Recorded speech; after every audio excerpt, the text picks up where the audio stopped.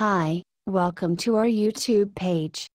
Today we are going to introduce a new VertexFX indicator called I4DRF. You can download the indicator from vStore in hybridsolutions.com. The I4DRF indicator is a comparative VertexFX indicator that determines the start of a trend. Likewise, it can be used to determine the exhaustion of a trend as well. It calculates the number of occurrences of up closes and down closes of the current close compared to the close between the last 11 to 21 candles ago.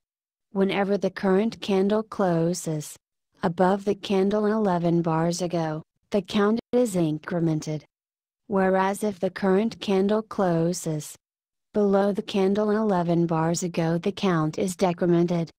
This procedure is repeated from 11 bars ago to 21 bars. And the cumulative sum is presented as I4DRF value. Whenever the market starts trending up, the indicator value starts rising. When the market is in uptrend, the indicator value is either rising or stabilizes above zero.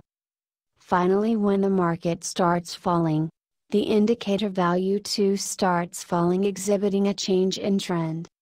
The opposite occurs when the market is falling and then starts rising.